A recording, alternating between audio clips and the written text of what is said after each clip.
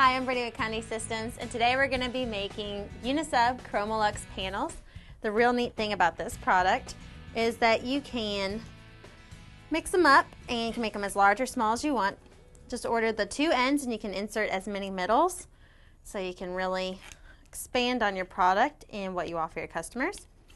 So let's get started. The first things we're going to need today are I have blank panels, hinges to assemble my panels together. You can press them all put together or separately. I prefer separately, but either way works. I have the image I'm going to display, heat tape, and a couple sheets of protective paper. Our first step is going to be removing our protective film, and a quick tip is if you find that it's hard to get the film off, or you want to be sure that you just don't tip the corners, you can stick it under your heat press for about 3 to 5 seconds. Not enough to completely melt it, but you'll see that the plastic film starts to bubble up, and sometimes this makes it easier just to get a good grip on the film. So what I'm going to do first is peel back on this.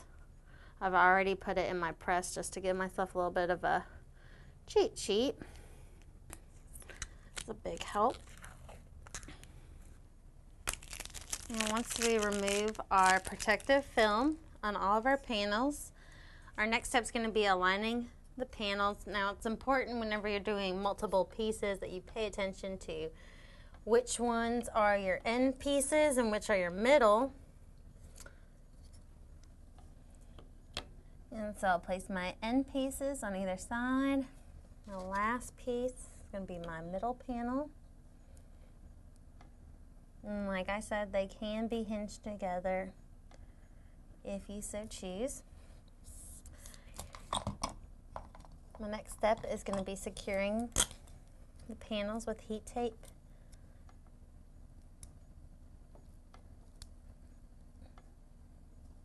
I want to make sure that they're firmly in place, but just as a personal preference, I never really try to get any tape on the sides of my product, and I just try to keep it directly on the back just to make sure that all sides of the product look very nice.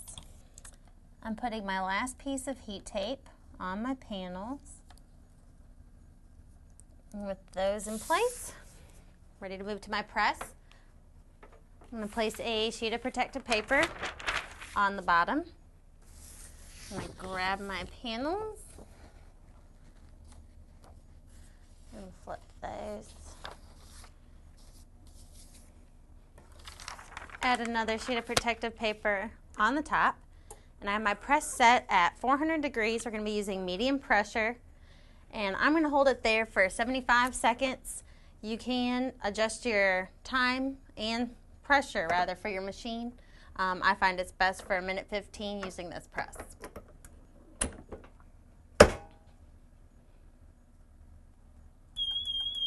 And that sound means we're done. So I'll lift and swing away on my press. Remove my top sheet of protective paper. Peel back or transfer.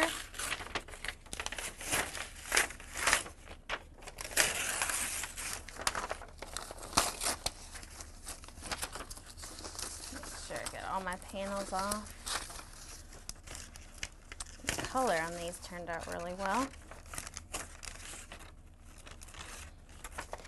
And the panels are just slightly hot, so I'm going to move them to the table to cool. I'll give them just a couple of minutes before I apply the hinges.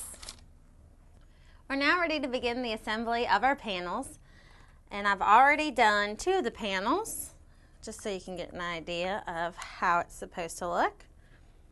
And then our last step is placing our hinges into the panels. So what I'll do is I'll place the hinges into my panel. Normally try to start and work with the corner. It makes it a little bit easier for me to find the groove. You can either put them both on the same side or not, however you choose. I've already placed the hinge in this panel, so be sure to line it up.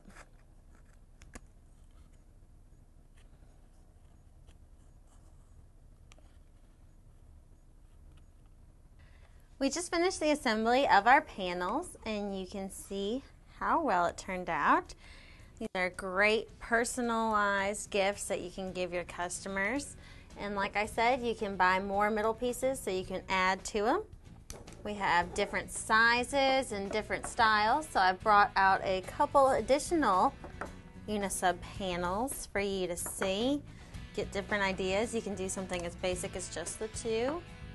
We've got large and small sizes. You want to be sure to check out our website for our full line of Unisub panels, as long as the rest of our products and services that we offer at Conde at conde.com, and watch more of my videos at condetv.com. I'm Brittany with Conde Systems, and thank you for joining us.